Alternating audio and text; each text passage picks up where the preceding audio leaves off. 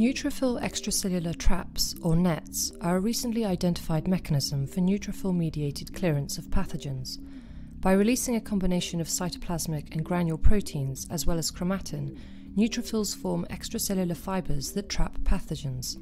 In this video, granulocytes are isolated from human whole blood by histopaque density gradient centrifugation.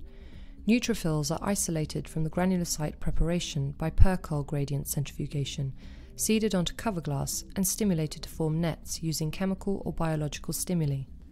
The cells are then processed for immunolabeling, or EM, for visualization of nets. Hi, I'm Christian Goosmann from the Microscopy core facility at the Max Planck Institute for Infection Biology.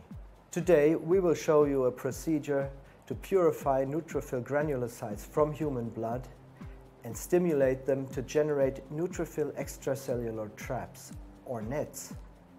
We will then visualize nets by immunofluorescence and scanning electron microscopy. We use this procedure in our lab to study the mechanisms that lead to net formation and to analyze the antimicrobial properties of nets. So, let's get started.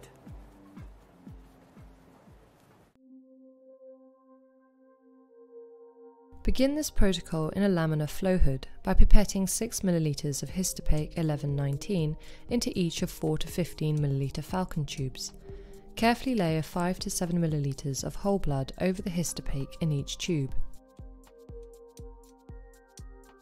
Centrifuge the tubes for 20 minutes at about 800 times G, ensuring that the break is off.